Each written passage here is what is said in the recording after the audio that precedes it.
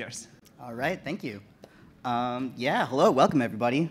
So I'm Sunjay. I'm here to talk about practical foundations for software Spectre defenses. So kind of getting into things. So what exactly is a Spectre attack? So I'll continue by way of example. So Spectre is this kind of really strange attack that kind of destroys how we think about how processors should function in some sense. So in this example code, we're just accessing some array at some index, and standard memory safety checks, we want to make sure that the index is within bounds of the array before we access it. So we have this benign data, we're accessing it somewhere within bounds, we want to make sure that that's the case. But processors don't actually execute instructions step by step. In the interest of performance, they'll actually try to work ahead, guess ahead what they're going to do, and so when they encounter a branch, the processor is going to use a branch predictor to determine whether or not it's actually going to go into the branch without actually needing to calculate out any of the data. But the problem with prediction mechanisms is, of course, that they can mispredict. So if it turns out that I is somehow way outside of the normal bounds, but the processor somehow mispredicts and ends up inside this branch anyway, then it's still going to continue to use I as an index for this array access and end up pulling in this very out-of-bounds data. And that data is going to go on to be leaked, potentially. And so if an attacker can exploit this in some way, where they can control the value of I and they can force the processor to mispredict, then they can end up leaking arbitrary data from this process. And so that's what we see in these Spectre attacks, but that's only one form of Spectre attack. And that's coming from misprediction of conditional branches. It turns out there's lots of different prediction features in modern processors. So we have, whenever you return from a function call, the processor is going to predict where to go back to. For indirect jumps, it needs to determine where to jump to next and potentially guess anywhere else in the program. And in addition to control flow, there's also data flow prediction. So if you have a whole bunch of loads and stores in recent history, then the processor will try to predict whether or not certain loads and stores alias with each other or not, and forward data accordingly. And all of these as prediction mechanisms can be exploited by an attacker to mispredict and lead to revealing secret data. And the problem that we see is that with this wide range of attacks, there's been a lot of essentially ad hoc mitigations where people find attacks and then patch those specific things, and there's not really been a principled approach. So back when Spectre was first discovered, the Microsoft compiler introduced a compilation flag /Q Spectre that was supposed to find Spectre attacks and mitigate them. But the way it was doing that was by looking for patterns in the C source code. And so if you had a very slightly different source code pattern that would still result in a Spectre attack, the compiler would just not be able to catch it, because it's looking for very specific patterns. So it misses a lot of attacks. Similarly with Linux in their eBPF code, so the eBPF system in Linux allows you to essentially run user programs in the kernel space. And so they need to make sure that that's protected from these kinds of attacks. And there's been a series of patches where they find an attack, patch it, find another attack, patch it, and so on. And Google Chrome, as the browser, has actually been trying to prevent Spectre attacks as well from malicious JavaScript. And they've introduced what they call strict site isolation to separate processes and try to make sure that they can't affect each other. And if you stick around later in this track, you'll hear folks talking about Spook.js, which shows that this actually doesn't really work. And so like I said, the reason that these are all kind of failing is that there is no underlying principled approach here. And what we really need is formal methods to determine what exactly we're going to do and make sure we have a sound approach to protecting against these Spectre attacks. And so to be able to do that, you need to make sure you are picking the right attacker model for the kinds of programs that you're trying to protect. And once you have that attacker model, we can start using that as a guide to build back up to the security properties that we lost because of speculative execution. And this first step, picking the right attacker model, is kind of non-trivial. So some of the papers that we've looked at, so for example, Spectre is Here to Stay was one of the earlier papers where they had a model where the attacker can read a step counter of your program. but that is going to miss a whole bunch of attacks based on control flow that would leak via features like port contention or register pressure, things like that. It misses a whole class of leakage. There was also another paper, 007, where they find Spectre attacks based on what the attacker can influence. But that leaves out any attacks that happen through cross-process mistraining. And so again, we miss a whole class of attacks. And these are real attacks that have been demonstrated, so it's clear that we do need to be able to capture these sorts of things. But on the other end of the spectrum, we have papers like Constant Time Foundations and Spectre that are very expressive. They allow the attacker the power to control the entire range of execution, all of the instruction scheduling, and allow for arbitrary misprediction of values. And so they can actually represent all of these different Spectre attacks in their model. But if you try to use a model that's this broad for an actual practical tool, it doesn't work out. You would just end up with far too many false positives. And so we really need a sweet spot of abstraction where we can kind of analyze programs in a sane way. And looking at all of the papers that have come out thus far, we see two major domains of programs where we can apply these sorts of things. So there's crypto code and there's sandbox systems. So for cryptographic code, you have very explicitly marked secrets. So you have secret keys, you have plain text, and you want to be able to compute on these without leaking those values to an attacker. And so tools like the ones developed in high assurance cryptography and in Hunting the Haunter build on top of existing practices that we've been using to secure cryptographic code. So before all of the Spectre stuff came out, there was already a great deal of interest in preventing timing side channels in cryptographic code using what we call the constant time security model. So in the constant time security model, the control flow of the program and the memory trace should not be affected at all by secrets. And that's how you prevent leakage of these secret values. And so these tools take that idea of constant time leakage and translate it to speculative execution. And they can do a pretty powerful analysis because we know that cryptographic code generally has very simple control flow and very structured data. So there isn't a whole range of mispredictions that can happen. They can actually feasibly analyze the different mispredicted paths. And so they take the idea of sequential constant time and just translate it to speculative semantics.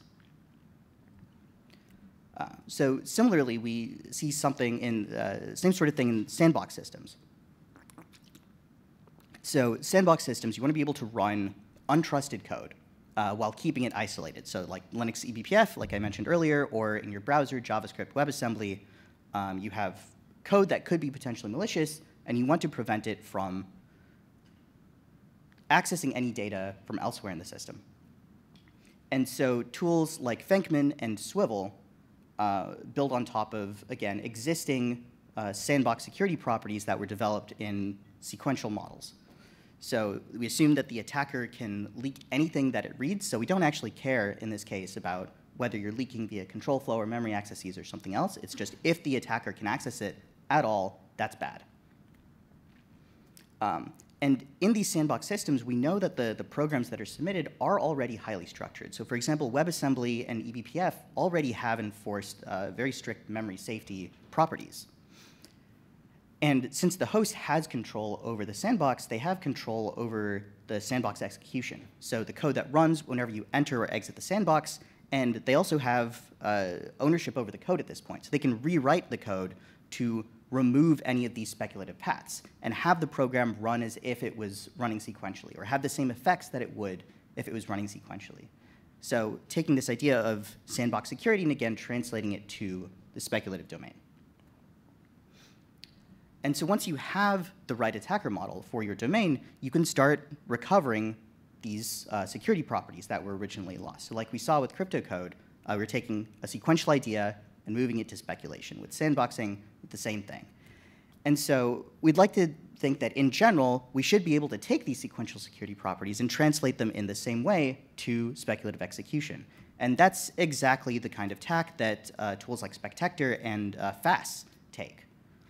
So instead of having specific leakage models. They just say, we're going to look at what your program would have leaked under a normal sequential execution, what you kind of expect it to have leaked when you're running it.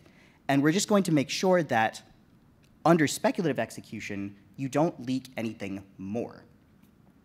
And so that frees up the developer to only have to reason about their program in a sequential context. And so you don't have to worry about what's going on in the underlying hardware. You just leave that up to one of these tools to protect you. Unfortunately, the work that we've seen so far has kind of been limited to security properties based on leakage models, so making sure that your programs don't leak anything more. But there are a whole bunch of other high-level security properties as well that Spectre has destroyed. So everything from general memory safety, type safety, control flow integrity, and so on. And these are all very important high-level properties that have been destroyed because Spectre is such a fundamental low-level bug. So we really want to try to rebuild security kind of from the ground up. So we have the work at the bottom. There's been lots of great tools that are looking at binary and assembly, so works like BinSec and Spectector. And slightly above that, tools like Jasmine, which operates on a sort of structured assembly, and Blade and Venkman, which operate on LLVM-IR, which analyze programs and can compile them down to the binary level and ensure that they're free from Spectre attacks. And going one level higher, we have tools like Swivel that can operate on slightly more structured languages like WebAssembly and make sure that in the translation to one level down, they uphold security from Spectre attacks. And so what I really think we should focus on is being able to take that all the way up to the highest level. So can we get to the point where we can write programs in languages like C or Rust or perhaps even Haskell and be able to say, yes, this program is going to be free from Spectre attacks?